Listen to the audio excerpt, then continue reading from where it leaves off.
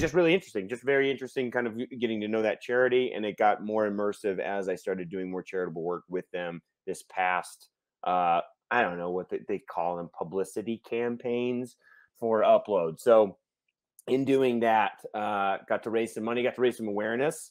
You were nice enough to lend your time to me. IG Live interview, which was very nice to do.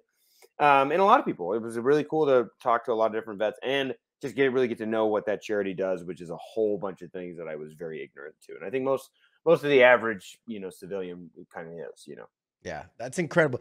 And if I can, I was your first.